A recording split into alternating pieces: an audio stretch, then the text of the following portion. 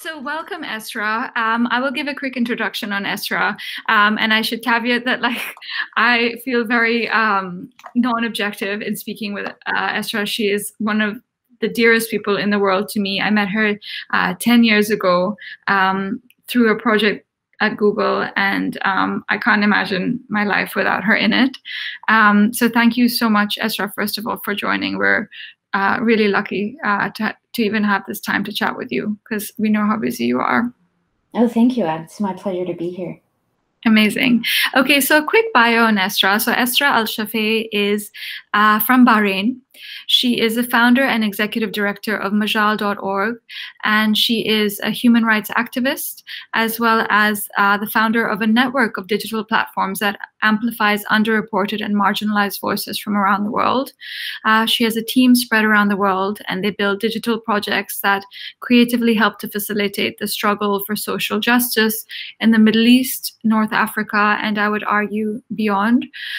She has an incredible list of accolades, and she is involved with organizations around the world, and she's currently at the MIT Media Lab as a director's fellow.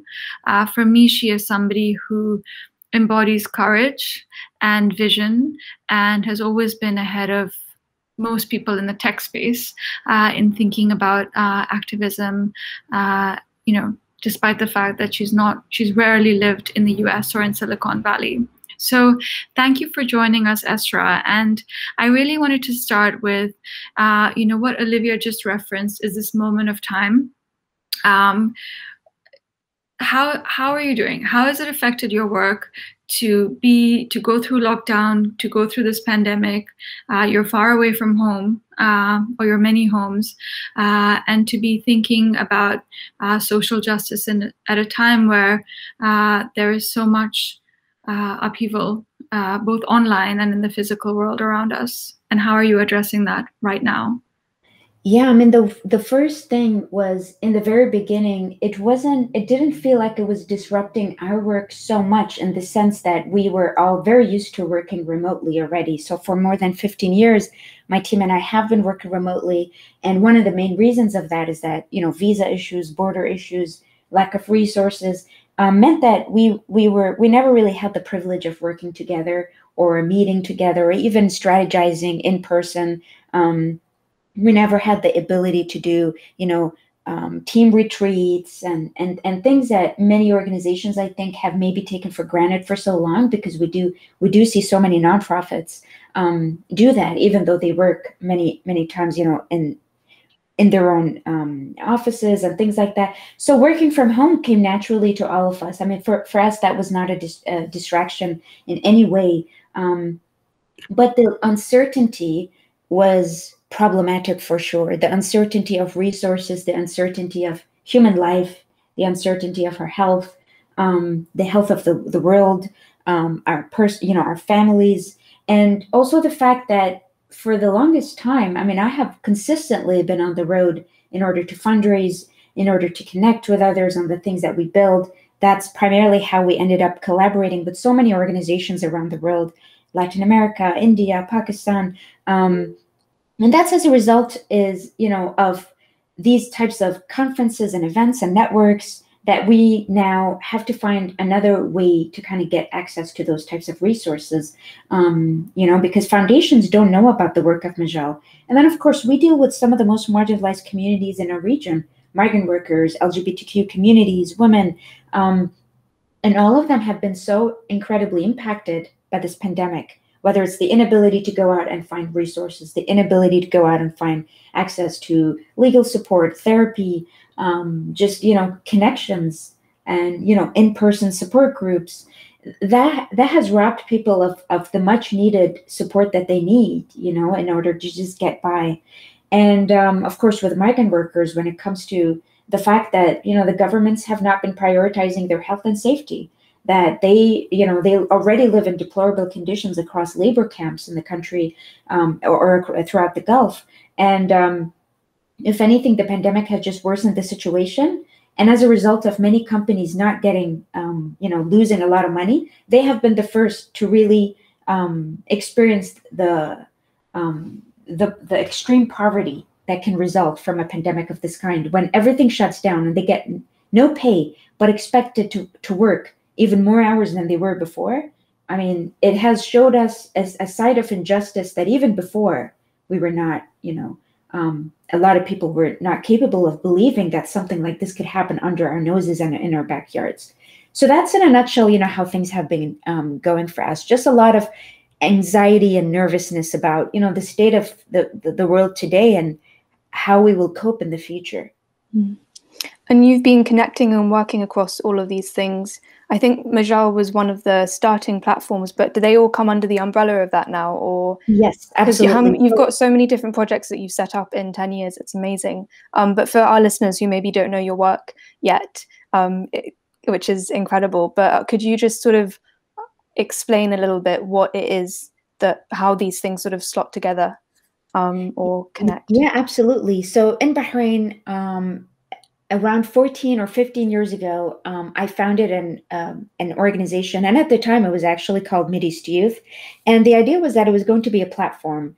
This was, before Twitter, before Facebook was, in the region. So we didn't really have a lot of challenge to kind of express channels to express ourselves.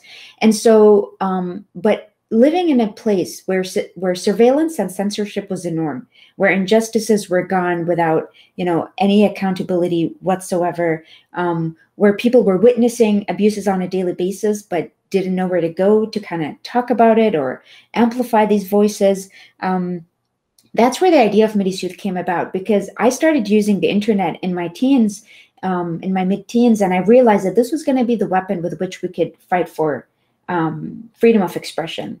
And so, but everywhere I went online, I felt that there were a lot of people who were not really discussing these very openly. And most importantly, they were not doing it in a collective way.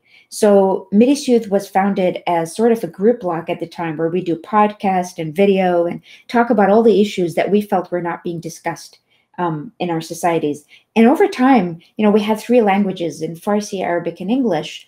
And over time, we had, over 900 authors from around the region kind of contributing on a daily basis about all of these different issues.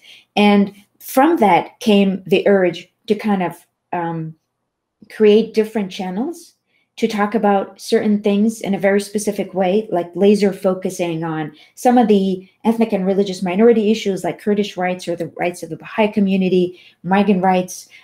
So we kind of offshooted, and we had tons of platforms, BahaiRights.org, KurdishRights.org, migrantrights.org, where people wanted to go and find documentation about these specific issues. And migrant rights kind of took on a life of its own after that. It became and remains today the primary resource for information about migrant workers in the Gulf region. So oftentimes, even if you see the Washington Post, New York Times, The Guardian, when they do talk about this issue, more often than not, you do see, links to migrant rights, because we have on the ground researchers who actually go to the labor camps in person. They go to the ministries in person. They find information that is otherwise unavailable.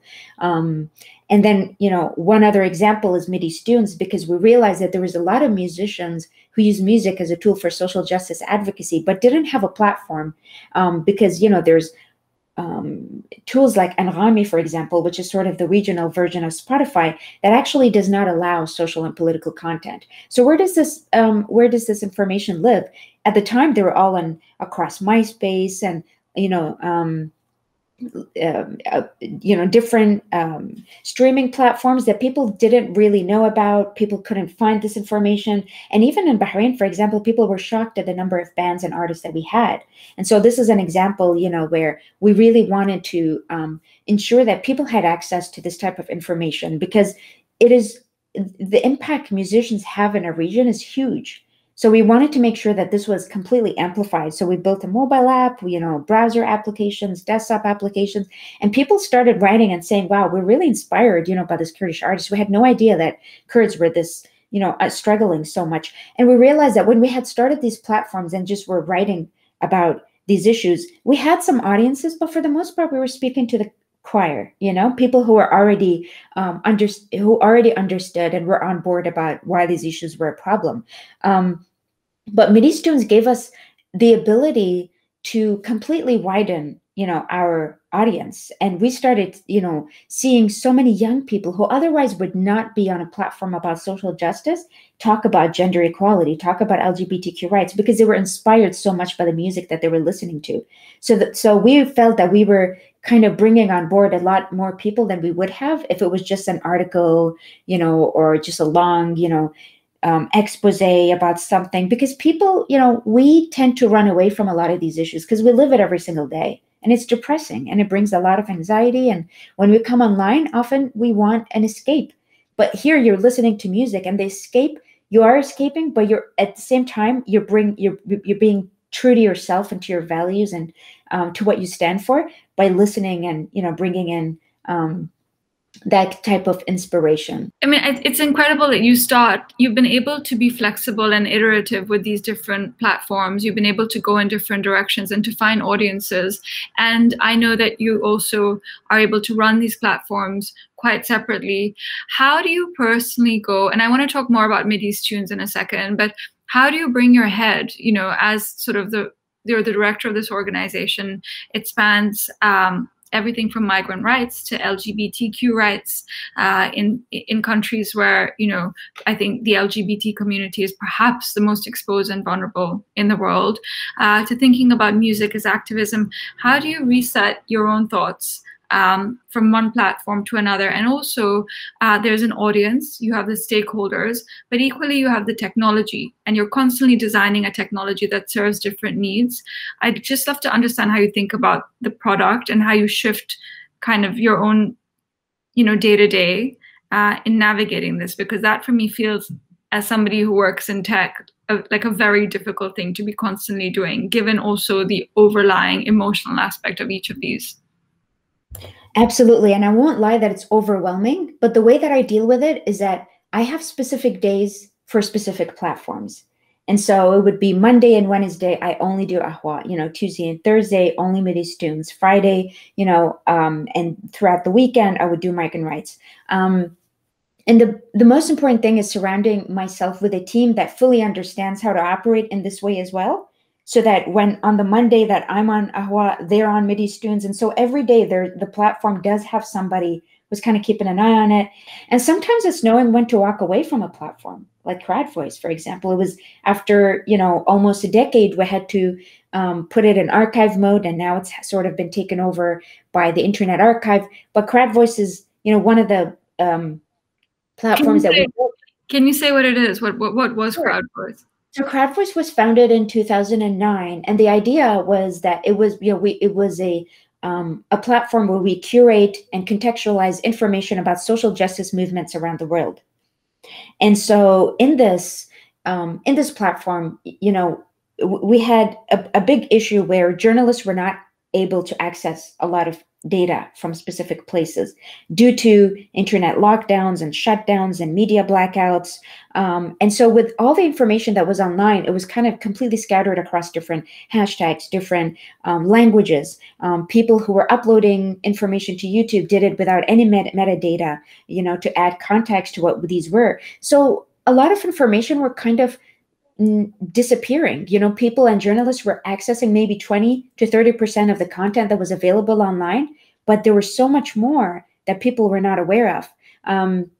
So we built an algorithm that kind of went through and collected all this information, but enabled people to kind of moderate it. And so when people come, it dealt with verification issues. Somebody says, oh, this protest actually took place in Bahrain, not Yemen. This, this incident took place in, Saudi Arabia, things like that. And so people had the ability to moderate, people had the ability to add information, but you also had the ability to aggregate information from live feeds or hashtags and things like that. And it would, we had the capability of doing this at scale. So we, at some pages, we're collecting, hundreds of thousands of pieces of videos, for example, if the protest was very widespread. And then we had teams of dozens of thousands of moderators, volunteers that kind of come through and say, this is correct, this is not, this is, old, and this is, and so for the first couple of years, it was actually very widely used by, Al Jazeera. It was linked from The Guardian, UN Dispatch. I mean, a lot of people were kind of using it as a resource to get access to what, otherwise would be completely, difficult, especially at that time, 2009. Again, in 2010, Twitter and Facebook, it was very difficult to find access to this type of information. And so crowd voice survived for a very long time. And then the internet, the shape of the world kind of changed, technologies changed, and we felt the need wasn't as big as it was today. And it was also took a lot of resources. I mean, we were paying thousands of dollars in hosting per month because we were hosting tons of information from around the world. And then we also added layers of infographics. For example, when someone sees a bunch of videos of protests, it doesn't mean anything to them, But if you really see, oh, this problem actually goes back way, in 1984, when this policy was passed by this specific government, this is how you start piecing together, why are people on the street and since how long has this issue been going on, rather than, oh, people aren't just on the street and everything's going to be fine in a couple of days. It encouraged a lot of people who sat on the fence to realize, no, this is actually an ongoing problem. This is not just a little issue. I mean, for me, crowd voice really encapsulates that. We look back on this time, maybe we call it the Arab Spring, maybe we call it something else, but this moment in history where we redefined how we could use the internet to have a voice. And I think it's really easy to forget that that wasn't very long ago, and crowd voice was so much at the center of it. And I wonder, in terms of also letting it go and shutting it down, how that felt, because for me, it also really defined a lot of the work of Majal. How did you find that challenging, or did you just know? I was in complete denial for several years that we had to shut it down. So I was keeping it up. I was, I was doing consulting work on the side just to make sure I could pay off the server fees. I mean, it was very emotional to let go of something like that, because also it was not something that could get much funding. And unfortunately, it was not due to the fact that it didn't work. That was as a result of the fact that technology from the global south simply doesn't get recognition and doesn't get funded. So if this was maybe founded in California or Berlin, it might have gotten some support, because they see it as, oh, this is technology that could work and we could. But when it comes from the global south, we have this lack of trust. In the sense that they, funders don't really trust that you can build really good technology from the global south, from our own perspective, and really address the needs of on-the-ground advocates, which was us. I mean, in many ways, we were our own target audience. In fact, CrowdVoice was supposed to be an internal project to streamline the information that we were getting on migrant rights, for example, and, these types of causes that we were working on. And then it became this much bigger thing. But it was so emotional, and even with the team, I mean, you work on something for a decade, and you build it and you have these big dreams about it and all of the lives it can take and the directions it can take. But it didn't work in that way. And that was primarily due to lack of resources. And that made me sad for other reasons as well. It made me sad for the sense that how come there are so many other tools out there that are nowhere near as advanced, and they're getting millions, and we barely could get 10, 20,000 for something like this. So it did make me when I also started a podcast, and it's called Philanthropist, and in it I talk a lot about the lack of equity when it comes to philanthropy and when it comes to access to fundraising and funding and things like that. We simply don't have any access to these avenues to get support for these types of projects, regardless of the amount of impact that they have. And so, how much is that changing right now? I mean, I know there's like the Rest of the World newsletter. There's obviously a rise of investors coming out of China and Southeast Asia. Do you think it's changing at all right now in this kind of current contemporary moment? Very slowly and very rarely. There are very few, funders, foundations who kind of see this and understand, but even access to them is very difficult. That for them, they would say, we want to fund very specific things and very specific people. And they would often continue funding the same, usual suspects over and over again, rather than say, I want to take a risk and I want to expand and I want to, start funding other projects. So it definitely remains a really major problem. We don't have the avenues. We don't have that type of availability for the support. And And you often need to know the right people. Even if you're a woman of color, you're from the global south, you need to know the right powerful people. I was lucky enough to know because I've been in this, more than 15 years now. But for those who are just starting out, it's an incredibly difficult and uphill battle for them. So it's changing, but it's not changing enough, and it's not changing fast enough. And as a result, we see a lot of platforms online that are managed by white men, for example, and who don't take voices like ours into account when they design and build these products. And it's the same thing for nonprofit tech, for example. You see change.org, how much funding do they have access to versus a much, more impactful organization in the Middle Eastern context, for example. What I was wondering is, in terms of then kind of that heartbreak of walking away from a project that you've put so much time and energy and thought and care into, to then sort of starting up your next projects and now working on something like Mideast Tunes, how did you go about growing this other platform in a new space that's become a sort of an online stage for musicians to sort of come and share their music and their stories and all of that? And how is that going as a space, and where do you want it to go, and how is fundraising going for it and all of that?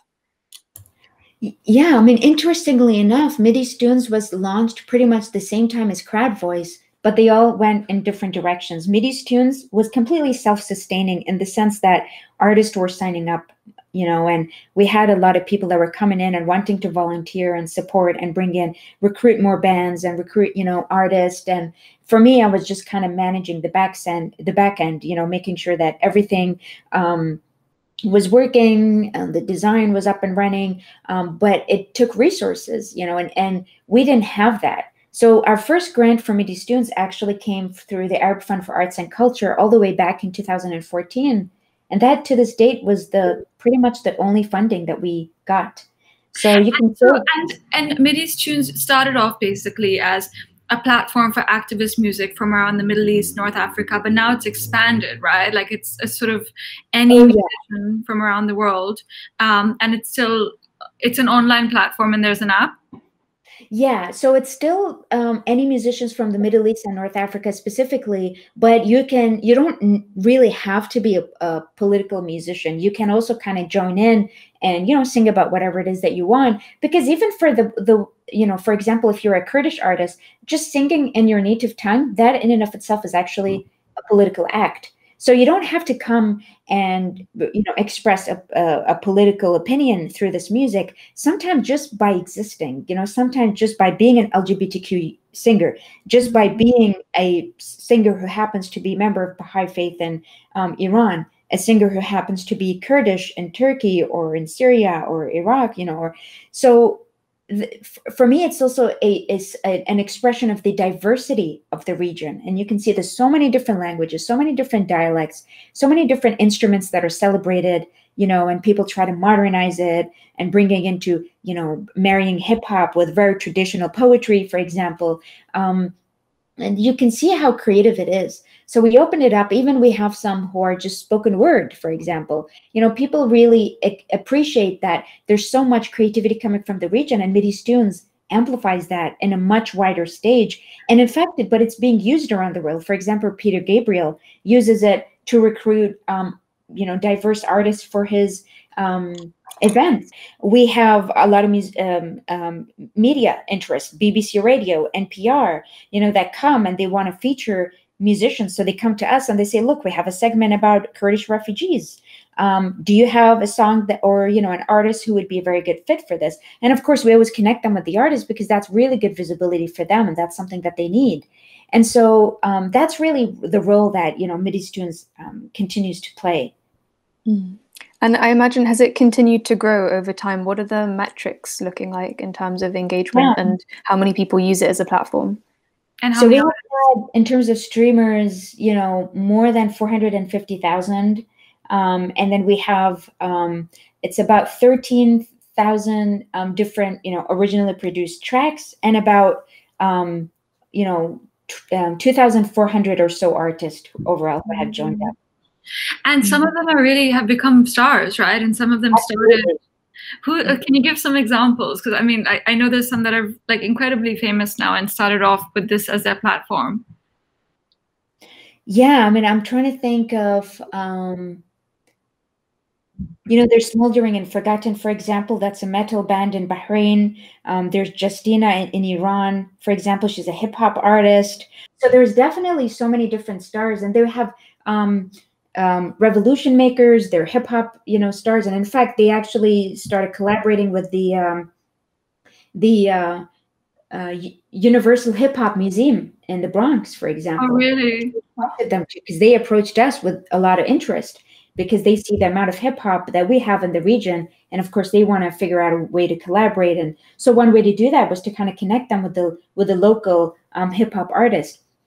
So you can see that it definitely creates a lot of collaboration opportunities, and some of these stars, have gotten much bigger as a result of that added visibility and touring with Peter Gabriel, and doing all of these different things that they otherwise, I think, would be difficult for them to have access to, because they don't have time also to do the marketing on their own, or they have to hire somebody to do it, or they have to pay for ads. But when they join Mideast Tunes, we do the marketing for them. I feel so. One of the things that I really wanted to ask you about is this. We're at this somehow more than ever deeply political moment of time all over the world, not just in the countries that we come from.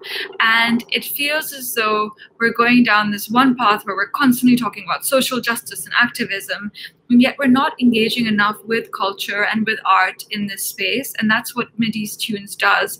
Do you see this expanding as, you're in the US right now? Do you see culture, becoming a stronger force for telling stories, for being political? I'm curious about you, because you're coming from a very political space, and I don't really see, we've talked about this in the past. When you go for funding and you say, I want to raise money, people are really happy to support migrant rights, or to think about LGBTQ rights in the Middle East. But when we go with music, it's harder to make that connection for grants, for funding, for foundations. It's almost like a gap.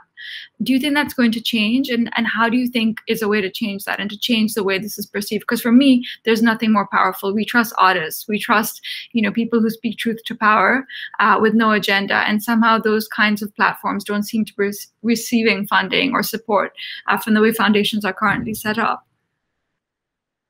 Yeah, I mean, it has definitely been a major challenge trying to get this idea across, because some foundations, they get it, but they say, oh, it's not within our thematic focus areas at the time, so we won't really support it.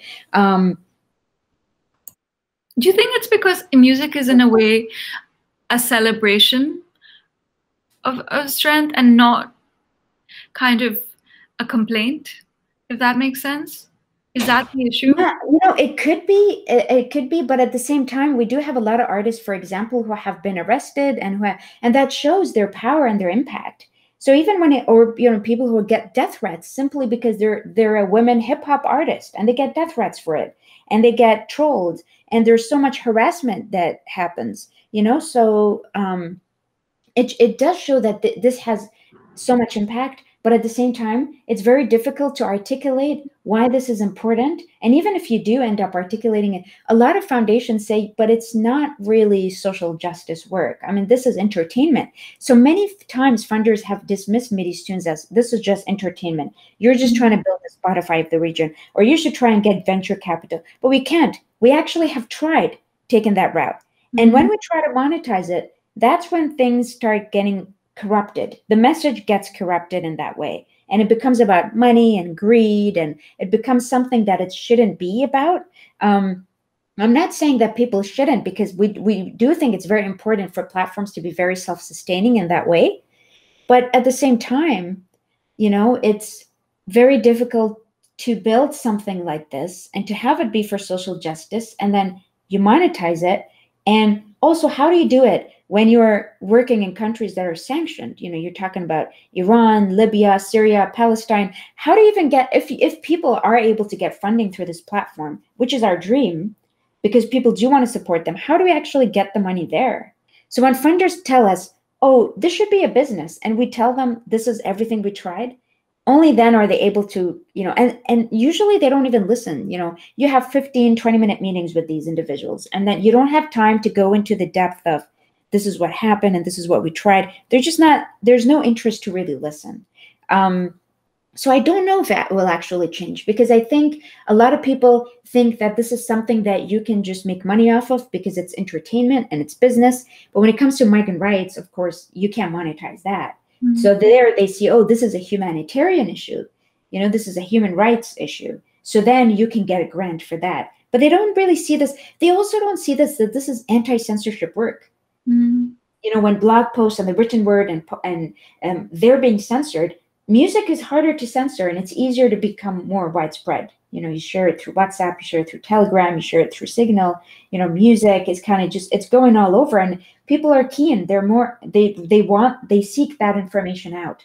And so it's actually the one platform that is least censored. You know, Ahwaa is censored in many places. Kradvos was censored in at least 4 different countries. You know, but Mideast Tunes, not the same. Migrant rights, you know, was censored in several countries in the Gulf in the past.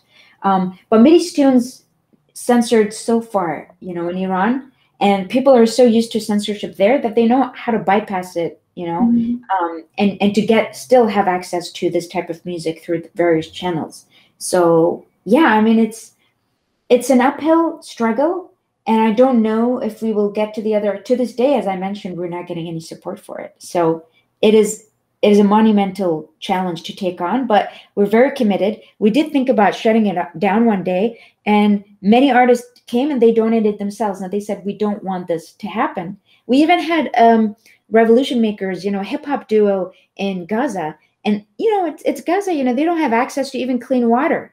And they came and they said, we're going to create a new album and all the sales will come to you because we want to make sure that we can support you.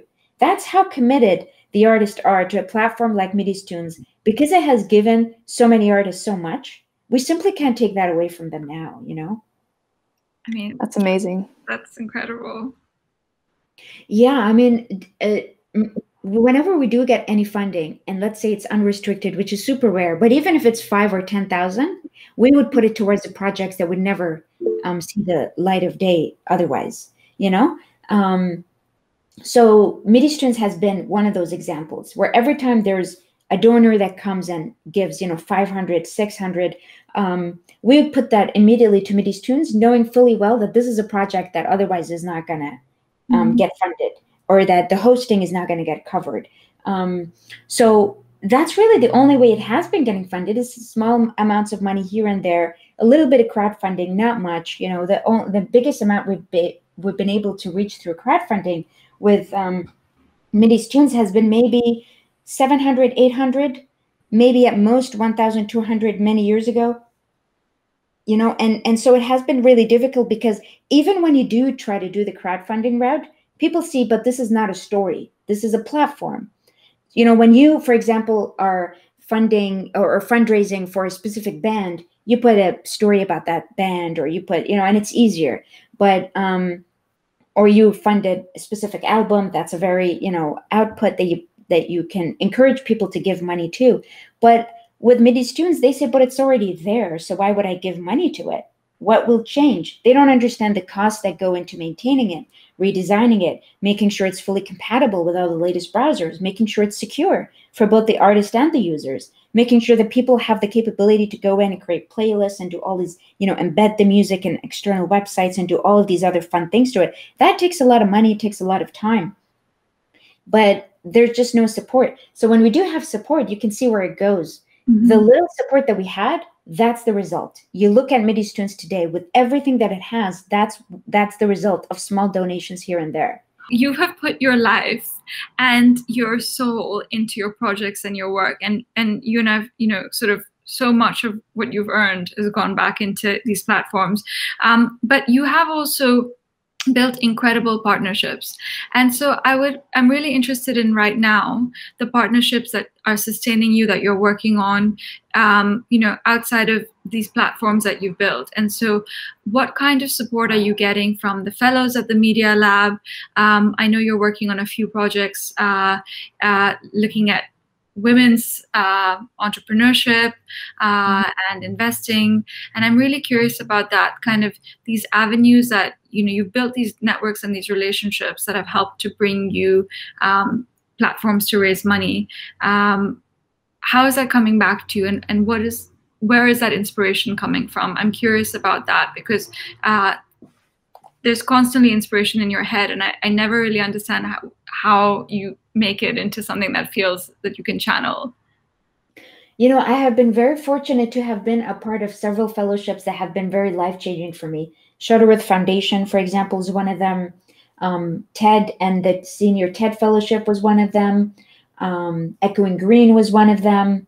Blossom Hill Foundation was one of them. So being a fellow across all of these different places has really given me an, you know, renewed hope to kind of keep going, because of that partnership and because of that bond that many fellows share. That when one of us is experiencing major anxiety or an issue, you pick up the phone and you call them and you talk to them, and they have a way of kind of making you feel better. And we do the same for them when they're going through you know, and some kind of battle, you know. So they've given me a really good system to kind of fall back on, but they've also introduced me to a lot of resources, you know. For example, another member, and she's a member of our supervisory board, Astra Taylor, you know, met her at Shuttleworth, and she connected me to a lot of individual donors, you know. Anasuya, she's also Shuttleworth Foundation Fellow, and we're collaborating on a new fund, for example, for women in the Global South who want access to support for technology and infrastructure and things like that. So these are the types of collaborations that come out of knowing people who understand what you're going through, who not just share empathy and you know, are able to sympathize with your situation, but have, you know, a really deep understanding about how to tackle them, because they themselves were funders or writers or filmmakers, and they've been out there. You know, these are people who are also very celebrated, and they understand what's at stake, you know, when you're building these types of platforms, and when you have so many people looking at you for support, and especially in the region, a lot of people come to Majal and they want to know how we do things and how we build things, and they want support to also get off and you know, get their projects up and running. And so we really knew that this was going to be important, even though it's overwhelming sometimes when people come to you and ask for so much support. But knowing myself, and I take myself all the way back to 2004 when I was first starting up, and I didn't have access to these individuals. And when I wrote to people, they never wrote back, and it was so demotivating, and it was so lonely. And I don't want people to feel isolated in their quest for justice, or when they're embarking on a creative journey. I want them to know that we're rooting for them. We may not be with them every step of the way, because, you know, we can't take on that type of mentorship for every single person, but we will give them what we know. We will unload our knowledge, you know, and we will make sure that, you know, at the end, they have the support that they need to succeed, because it is only as a result of these small projects, not the big projects, not the $200 million+ foundations out there.